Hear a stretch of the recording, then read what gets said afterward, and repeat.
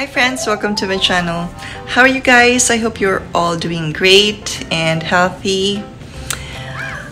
So this week is supposed to be week 3 with my OMAD intermittent fasting method challenge. I'm supposed to do it for 30 days, pero hindi ko na follow ang OMAD. We had a lot of meetings and we ate out, so yeah, I wasn't able to stick with the OMAD. But I was able to do it for 2 weeks, and I'm going to show you my current weight.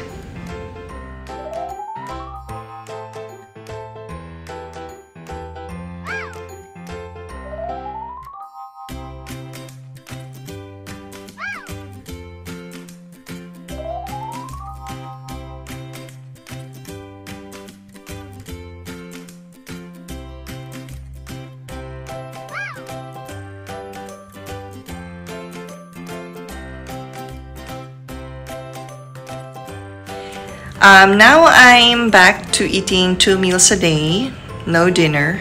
Hindi din ako nakapag-workout for 2 weeks na. Sobrang busy talaga. This week I'm doing my 3-day fast. I'll do a 3-day veggie broth fast, which I started yesterday. Yeah, the vegetable broth lang this time kasi parang I like it better than the bone broth. So, yeah, let's get the broth, and I'm going to reheat. Usually I just transfer it in a mug and microwave. Mina-microwave ko na lang para mas mabilis. Kasi I have to work and, you know, busy. So, yeah, ima-microwave lang natin.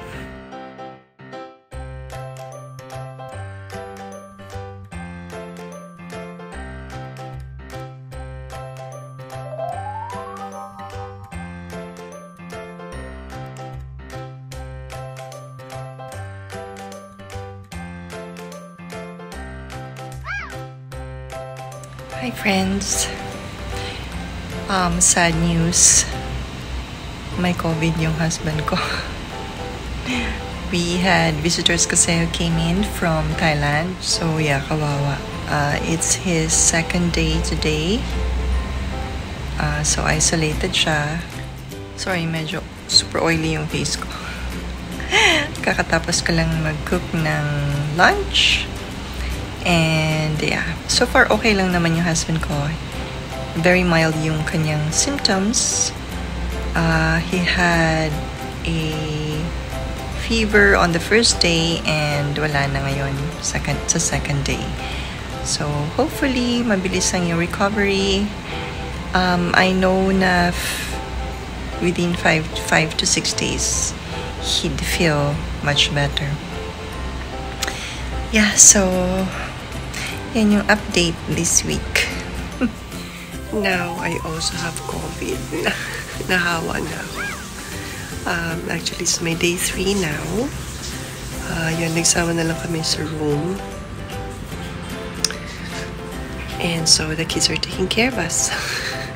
The first 2 days, I had low-grade fever. Low-grade fever lang naman. Body aches, colds, and sore throat.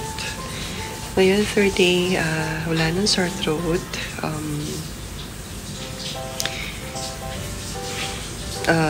Meron pa rin congestion on my nose, konti. No fever, and slight headache na lang. And may konting body aches. But yun lang, vaccinated na tayo at mild lang yung symptoms. Day 10, COVID-free, yay! We were supposed to test day 7, pero we decided day 10 na lang para to be sure. So yeah, we tested this morning, and yeah, negative na, thank God. So it's really important na magpa-vaccine para very mild lang ang symptoms na ma-experience once you catch COVID. And once you feel you have the symptoms, please isolate yourself right away. Kasi meron tayong responsibility sa ibang tao. Merong may mga kids, mga younger children, vulnerable children, and of course, yung mga senior citizen. So, yeah, be responsible. Kung may ma-feel na symptom, kahit sore throat lang, isolate na or have yourselves tested para hindi makakahawa ng iba. Now, I'm back to eating 18-6 intermittent fasting. So, I have 6 hours eating window. So,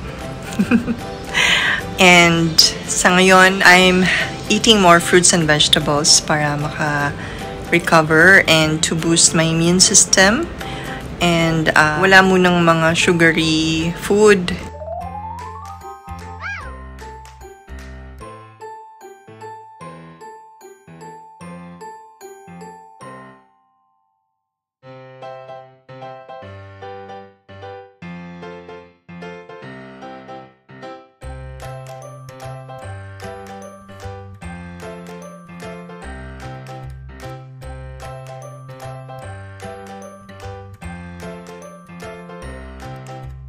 And rest muna this week, and next week I'm going back to working out, kahit 30 minutes lang every day, and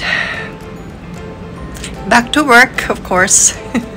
So yan lang yung update ko, and I'm sorry na medyo short ang video, and alam niyo naman nagkasakit ang inyong kaibigan. So yeah, that's all for this video. Yun lang yung update ko, and please stay healthy everyone, stay safe, eat healthy, and protect yourself from COVID, from dengue and other viruses out there. And yeah, take care. Thanks for watching. Please like and subscribe. See you in the next one. Bye for now. Mwah.